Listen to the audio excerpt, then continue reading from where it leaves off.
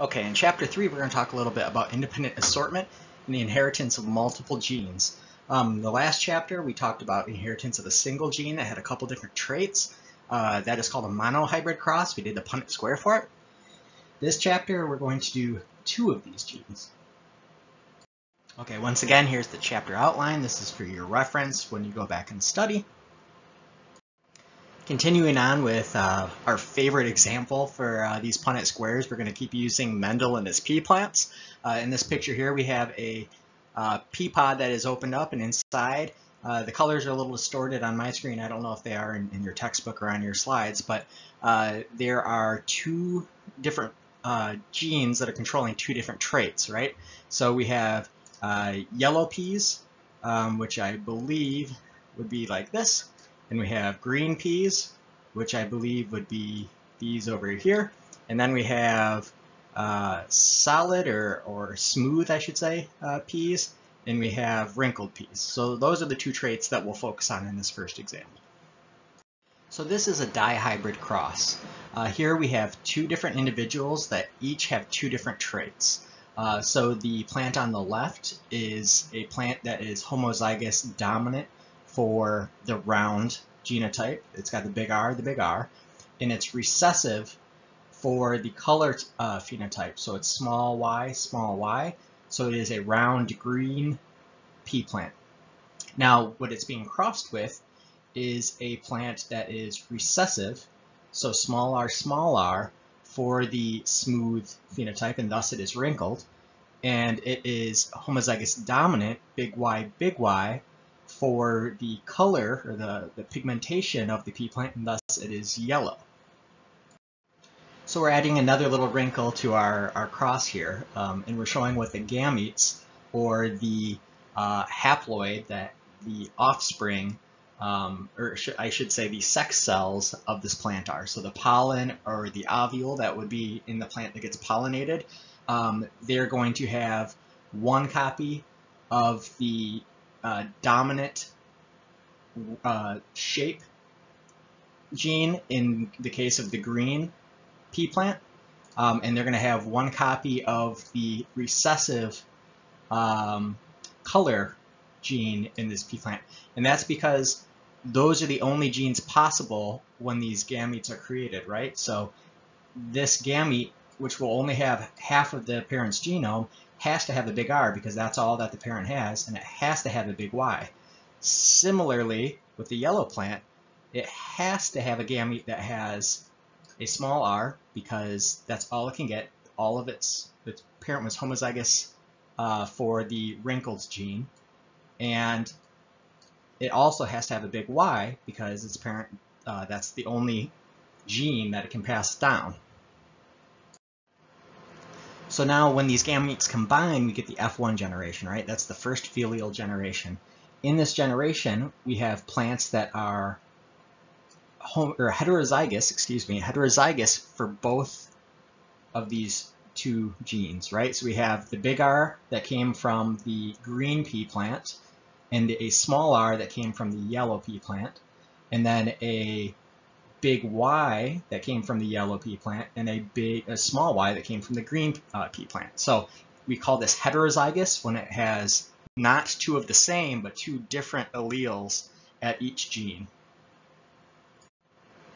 Now, similar to the monohybrid cross that we did in Chapter 2, the first filial generation, if you self them, you get offspring. You get a lot of offspring in a pea plant, obviously a lot of pea pods on the plant, a lot of peas within those pea pods.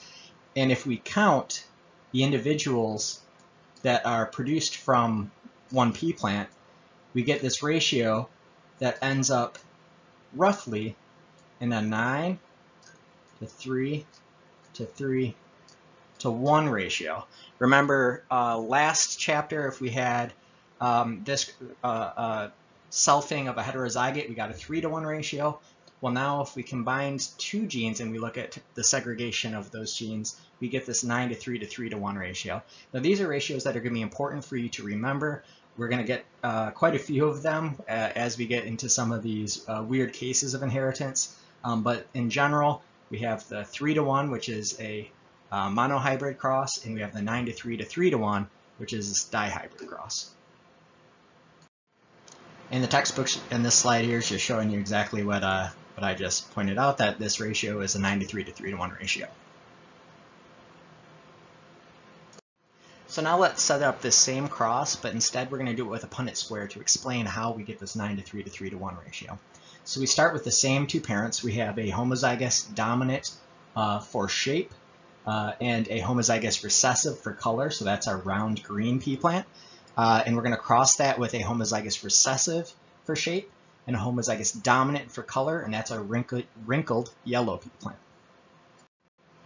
Again, we show the gametes that are possible from these two individuals, and for the round green pea plant, we can only have a dominant R and a recessive Y, and the opposite is true for the yellow wrinkled pea plant, where we can only have a recessive R and a dominant Y. When these gametes combine to form the first filial generation, the F1 generation, remember we have heterozygotes at each of those genes, so it has one copy of the dominant allele and one copy of the recessive allele for round, so big R, small r, and one copy of the dominant allele for color, big Y, and one copy of the recessive allele for color, small y, so thus it's big Y, small y. Okay, so here's where we get into the weeds a little bit about it. So when we set up this Punnett square, it's going to be much bigger than the monohybrid cross, right? Because we're looking at two traits. So if you think of this as our Punnett square last time was 4 boxes, right? And we're doing 2 of those, 2 genes that would usually have the single Punnett square, but we're looking at them together. So we multiply that together, right? A 4-box Punnett square times a 4-box Punnett square equals a 16-box Punnett square, and that's what we have here. So when we set this up along the top axis, because we can do reciprocal crosses here with these pea plants, the sex doesn't really matter. And since they are identical, we're selfing the F1 generation. It's going to be identical on both sides, both axes of this Punnett square. So we start with our shape, a homozygous dominant R, and we can either get that, have an individual that also receives a homozygous dominant color or receives a recessive color, right?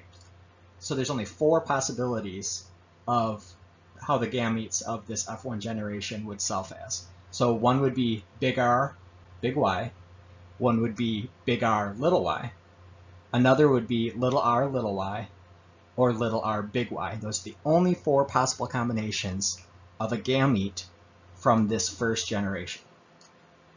On the second axis, we have the exact same thing. Because this is a selfing of this first filial generation up here, we're going to have offspring that have the same gametes on both, right?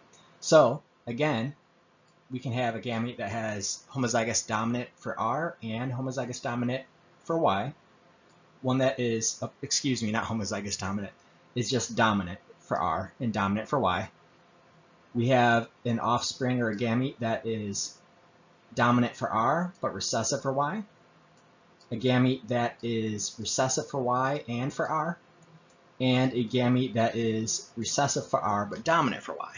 So remember, those are the only 4 possible combinations that these gametes can have. And you also have to remember, gametes only have half of their parents' genetic information, because if you doubled your genetic information every time you had offspring, then, you know, after 50 generations, there would be, you know, 1,000 chromosomes inside you, and it's not productive. So these gametes only provide half the information from their parents. So now we start filling in the combinations up and down the columns and adding together the R's and the Y's, and then filling in each square. So we start with the top left here, and we have, because the female has a dominant R and a dominant Y, and the male on the top here has a dominant R and a dominant Y, we have homozygous dominant R and homozygous dominant Y for that square. We move over to the next square and we look, and we have, again, a dominant R and a dominant Y, so we add a dominant R and a dominant Y. And then on the male side, we have a dominant R and a recessive Y, so we add that dominant R and that dominant or that recessive Y. We move to the third square here. We have dominant R, dominant Y again. And then for the male, we have recessive R, recessive Y. And for the last square here, we have dominant R, dominant Y, recessive R, recessive Y. So now we continue by filling in the rest of the Punnett square here. I'm not going to go through individually every square of the column to fill them all in. But once we're done with this square, what is nice with this textbook example is that on top of the genotype, which is the exact copies of the alleles that we see, so the genotype for this would be dominant R, dominant Y, dominant Y. We also have the phenotype in a picture. So the phenotype, remember, this is the physical trait that you can see as opposed to what genes it has. So the phenotype for dominant R, dominant Y is the same as the phenotype for homozygous dominant R, heterozygous for Y, right? Because whenever you have a dominant allele and a recessive allele, the dominant allele is going to show its phenotype. That's why it's dominant, right? So it dominates over that recessive phenotype, so you can actually see the dominant allele and not the phenotype of the recessive allele. So what we're going to do now is we are going to count up all of the phenotypes that we see. So if we count up the number of round yellow pea plants in this Punnett square, down here at the bottom it shows we have 9 of them, right? So we have 4 here, 3 here, 1, and 1. I apologize for my circling. I'm trying to do this with a mouse, and so I hope it's a little bit legible for you. So now if we look at the round green phenotypes, we have this center portion right in the middle there. And then if we look at the green wrinkled, I'm going to try to change the color here. We have, yellow wrinkled, the bottom corner there. And then lastly, for the wrinkled green, the 1 out of the 9 to 3 to 3 to 1, we have just a single individual there in this ratio. If you feel utterly lost about what we're doing with Punnett squares, don't worry, there will be ample time to practice, and we're going to do examples in the class. So moving on, we're going to talk a little bit about hybrids. Hybrids are this very interesting concept, also known as heterosis. And in a lot of plants, you see this really amazing phenotype or phenomena, I should say, that happens called hybrid vigor. So this is an example in corn where on the left and the right sides here, let me get my, there we go, left and the right, we have 2 parents of genetically homogeneous or very uniform genetic composition. So kind of like our pea plants that we started with before, they have 2 copies of all the same alleles. Think of it that way. And when you cross these 2, in the middle here you have an example of their offspring, and this is a hybrid. So it's a mixture of 2 different cultivars. It could be 2 different cultivars, 2 different breeds, 2 different species. These would all be considered hybrids. But this hybrid shows what is called hybrid vigor, and so these plants have much higher or bigger accumulation of biomass. They're generally healthier. Now if you are out in Kansas or Iowa or the Corn Belt, Nebraska, and you drive by a field, it will usually say K1 hybrid or Monsanto hybrid or Syngenta hybrid, because these corns just bring bigger yields, and so farmers use these a lot because of this interesting phenomena where the offspring are generally bigger when you mix 2 pools of genes. So again, if we were to go to the supermarket or to neighborhood market or Super Saver Foods, you could go down the aisle of corn, and generally now all you see is hybrid corn. So you see these big corn cobs, but the parents of these individuals don't produce nearly as big of corn cobs as their offspring do. I may be dating myself a little bit here, but if any of you have seen Napoleon Dynamite, there's a famous part where he talks about being a liger or liking ligers. And a liger is actually a real animal. It is a hybrid cross of a lion and a tiger. So this here is an example of a liger. You can just see how giant a liger is. And there's also, I can't remember which is which, but depending on who the female is and who the male is, you have a liger and you also have a tigon. But there are also more, I guess, relevant or common examples of hybrids. For example, you may have had experience or seen a mule. A mule is just a hybrid between a donkey and a horse. And so generally in mammals, these hybrids aren't able to reproduce themselves. And I'm going to post a video on Canvas for you to look at and see why that is. It's a very good animated video as to why mules generally, there's always weird exceptions in biology, but they generally aren't able to reproduce. So as the title of the chapter suggests, the reason that we see these ratios the way they are is because of independent assortment. And so independent assortment is the idea that when these chromosomes go to line up in the cell and be divided during meiosis, there's no tie between those two genes. So if A were to move to one cell, so in this case, the dominant A is on this kind of orange or golden colored chromosome. Whatever cell A gets segregated into through the process of meiosis has no effect on any of these other chromosomes where they go, right? So after this first prophase, we have anaphase, and in this case, it leads to a telophase where the dominant A chromosome and the dominant B chromosome are segregated to one of the two daughter cells. But in another case, it can be the dominant A and the recessive B that are segregated to those two. And then through further splitting, we have combinations of big A, big B, big A, big B, little a, little b, little a, little b.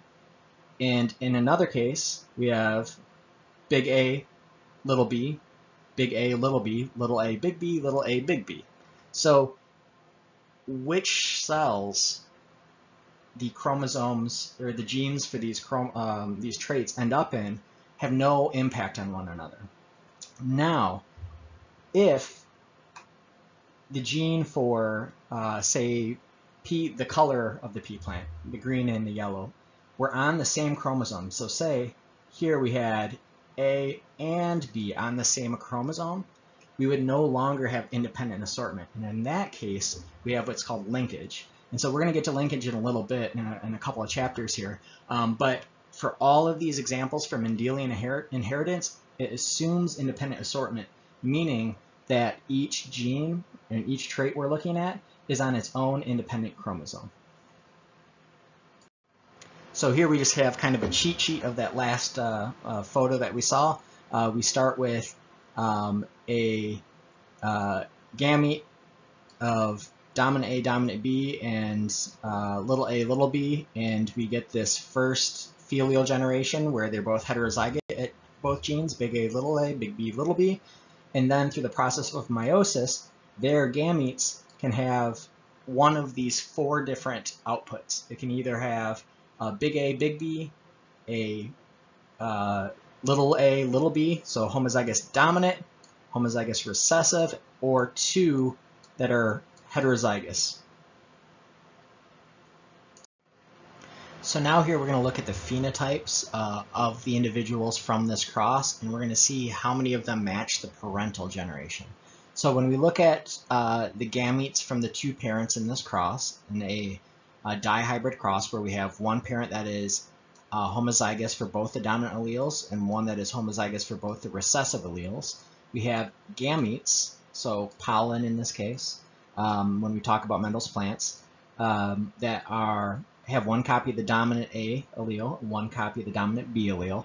And for the other parent, we have a copy of the recessive A and a copy of the recessive B.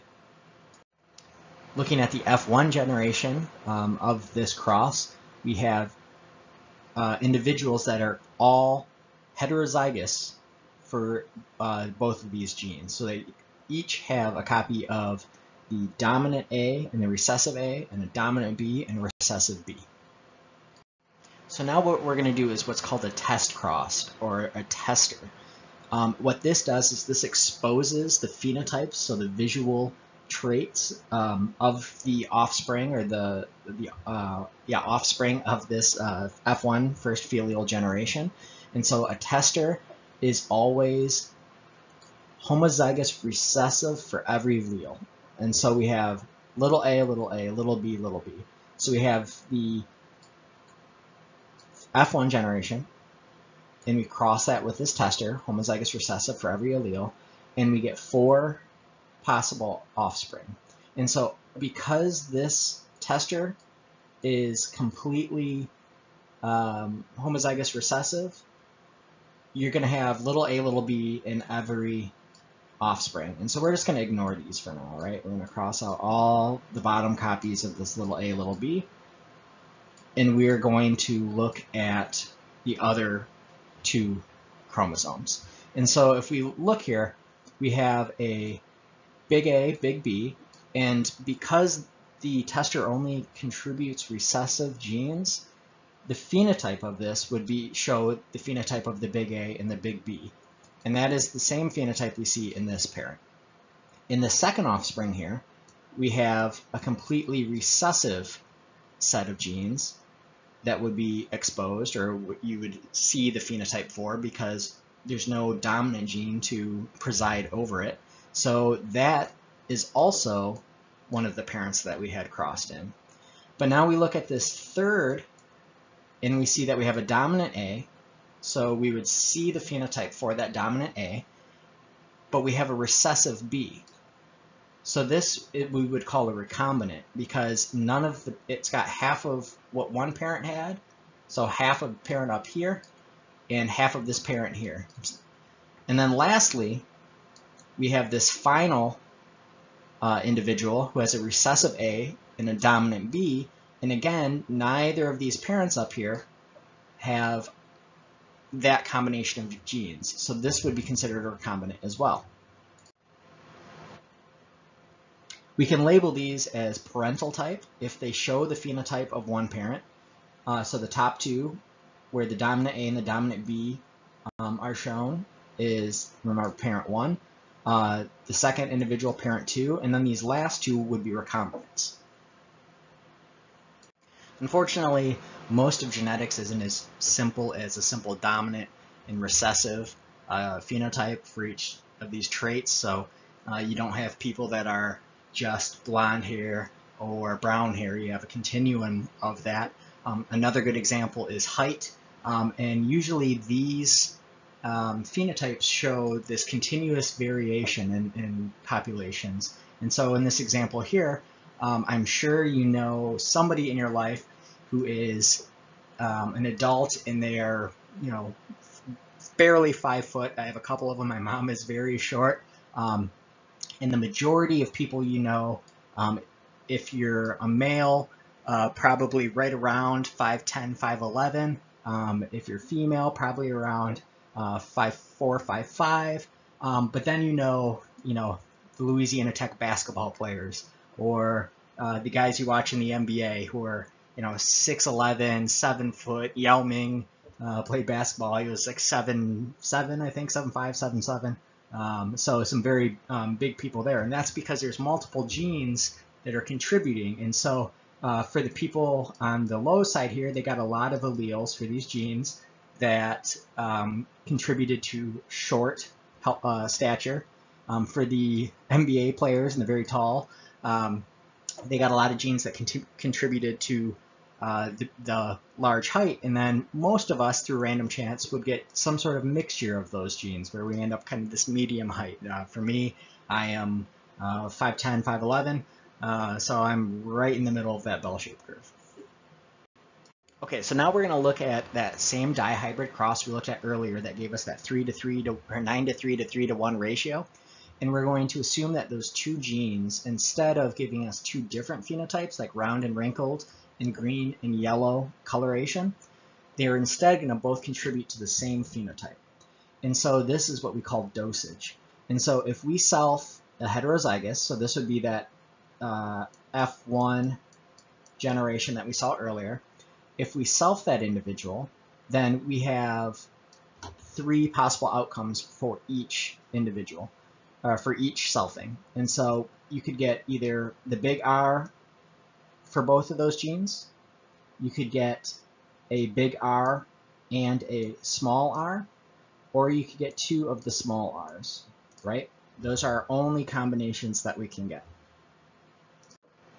So if we do this for both parents, then it's possible that you get 2 big R's from your father, and you get 2 big R's from your mother.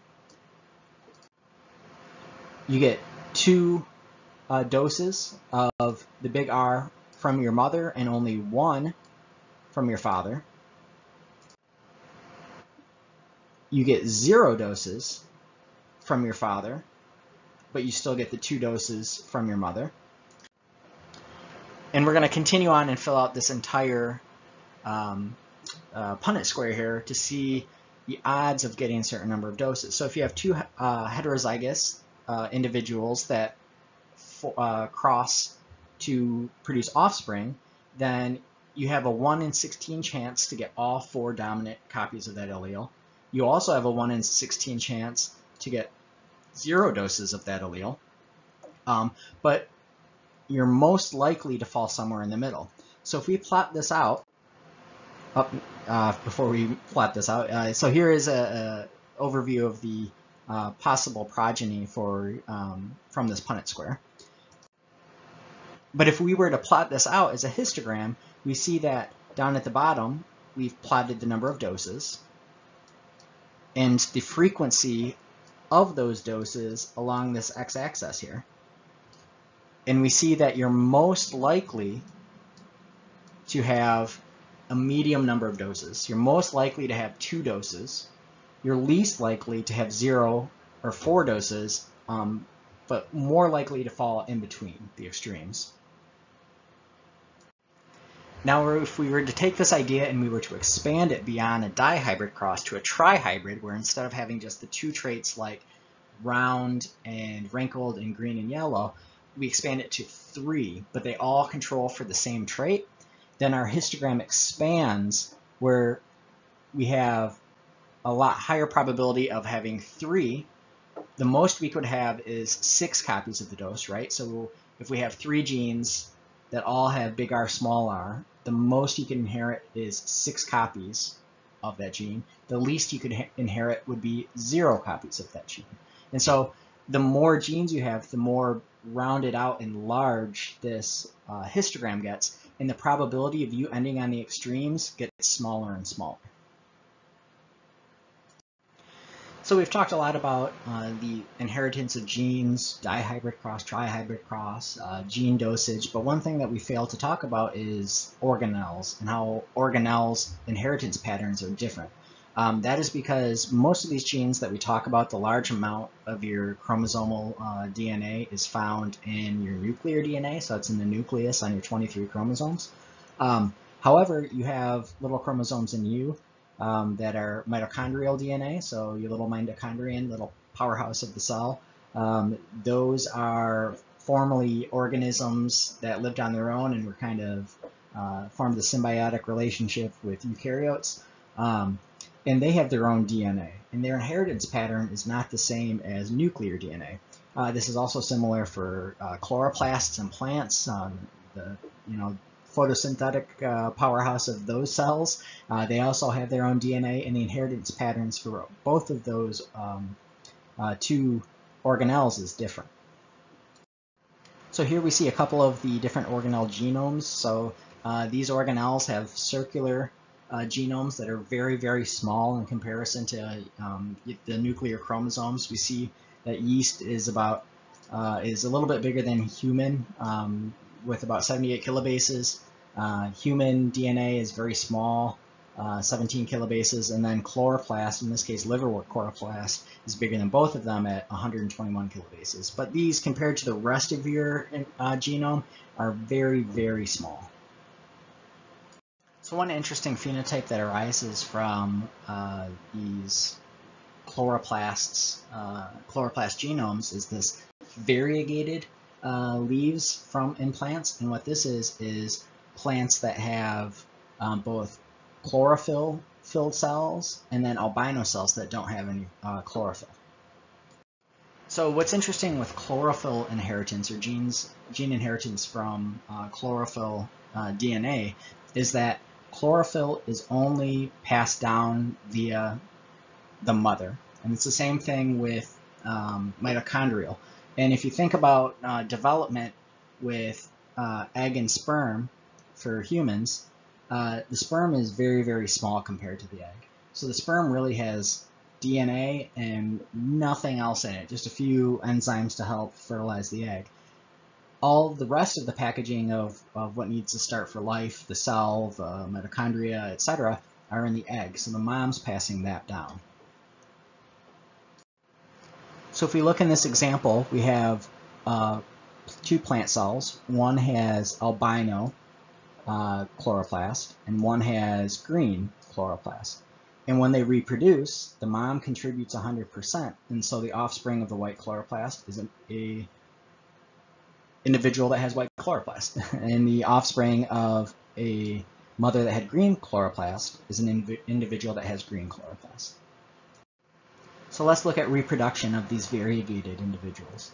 And so it's possible that the gamete of a female variegated individual will be only white chloroplasts, and this is because of random chance of the segregation of those chloroplasts in the egg. You could have only green due to random chance, or you could have an individual that is like their mother, that is variegated itself and has both green and white chloroplast. When those eggs get fertilized, they'll have the same phenotypes as their mother. So they'll have white chloroplast if they had this white egg. They'll have green chloroplast if they had a green egg, or they'll have variegated if they had a variegated egg. Now, during random cell division, when this cell here divides, the chloroplasts are randomly divided into the daughter cell. So it's possible that the cell will have an offspring or a daughter cell that is only green or only white. So let's look at how this fixation and this drift can happen.